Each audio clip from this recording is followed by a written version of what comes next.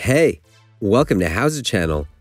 In today's lesson, we will teach you how to customize status bar to count words, characters, and page numbers in Microsoft Word. The status bar is the area at the bottom of the Word window that indicates information about the current document. It displays information about what page you are on, as well as your line number on the page and character number on the line. It also shows information about which editing toggles you have turned on. If you need more room to view a document, or you don't need the information provided by the status bar, you can turn it off. Open Microsoft Word or the Word file you need. Go to the bottom of the window and right-click on the status bar. Look for the options you want to see on the status bar.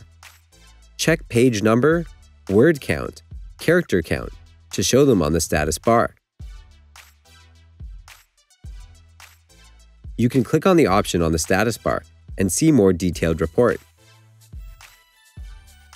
If you want to hide words count, characters, or page numbers, right-click on the bottom status bar. Uncheck all the options you want to hide. That's it. Thanks for watching the video. Please like it and let us know if you used any of our tips and tricks.